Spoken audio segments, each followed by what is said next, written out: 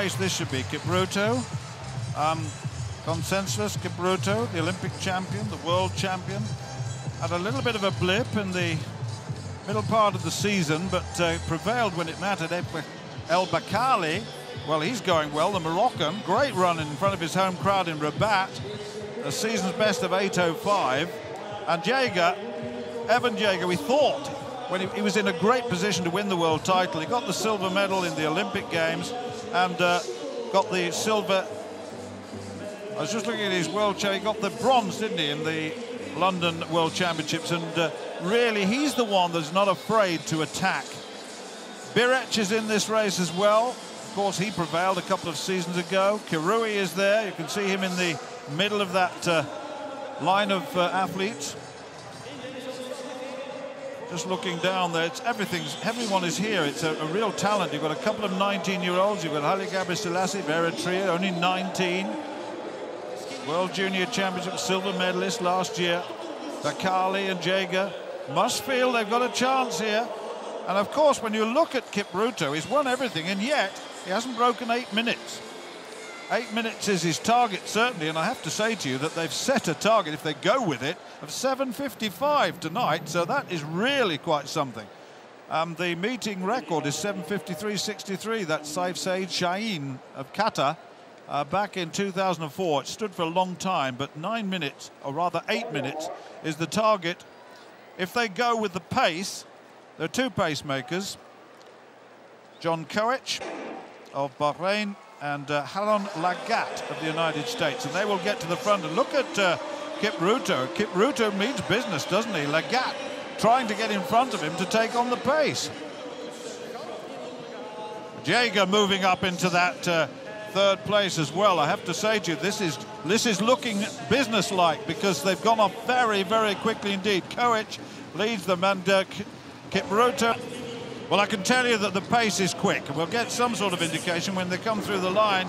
There are 28 barriers, 7 water jumps for newcomers to this event, and Lagat and Koech had to really motor to get ahead of the Olympic and world champion Consensus Kipruto. Jaeger is there, Makali is there, Kirui is there, and we'll get some idea as they're coming up to 6 laps to go in this race.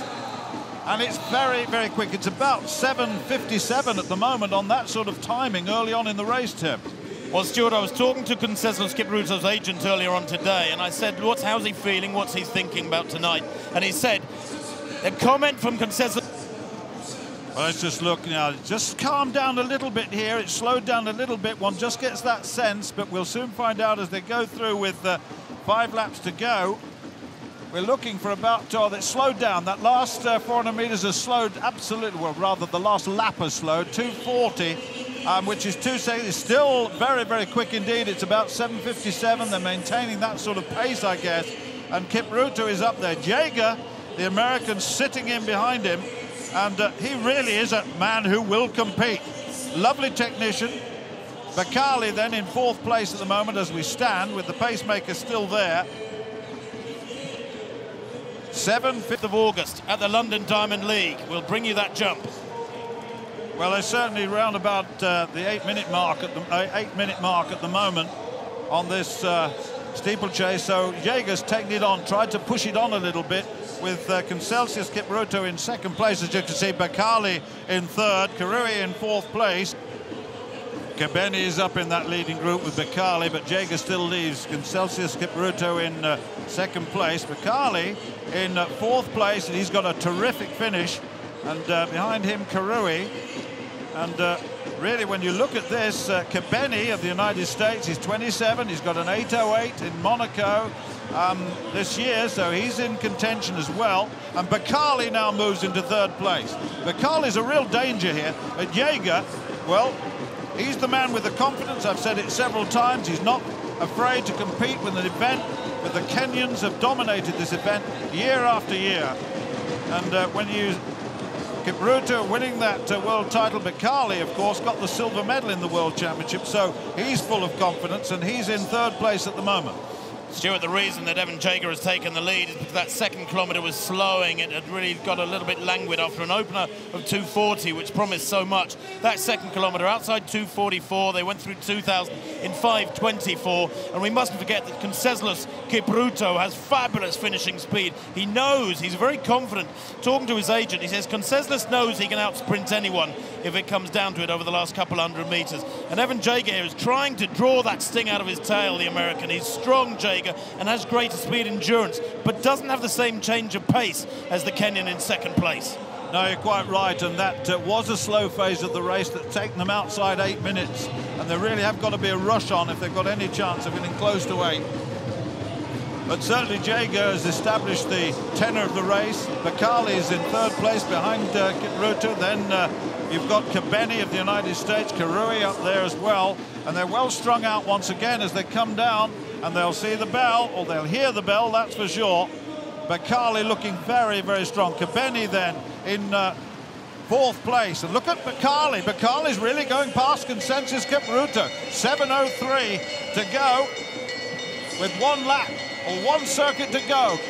Bakali then, Bakali of Morocco takes it on. Jager is being run down now by Consensus Kipruto. Jager's in third place. Kebeni's in fourth place. As they go down the back straight for the last time, and that gap, well, has Kipruto got the speed, the pace, the Olympic champion, the world champion in second place. Jager is spent. He's way down at the moment in the final stages.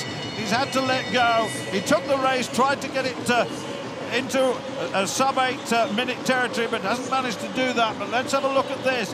Bakali and the world champion behind him, the Olympic champion, the world silver medalist, in the lead at the moment with just over 100 metres to go. And Jager crashing to the ground there at the water jump. He's lost about 20 metres. Yeah, he has, but the race on now. Bakali's going to take this from Kipruto. And look at Kipruto go for the sprint, but I don't know, has he got enough? He has! Kipruto Consensus. Kipruto takes it from Bakali. What a... Well, the last 50 metres, that was some race. And the time, well, 8:04. Promised far more than that. Yes, Jager did have a problem at that last water jump. It was clearly he was suffering considerably in the final. But Kipruto did not want to go. The Olympic champion, the world champion, wanted the diamond, and he's got it. That is a special quality. If you can raise your game and sprint like blazes with 50 metres to go, you're a very, very lucky athlete. I think you're born with that. I don't think you can train for that.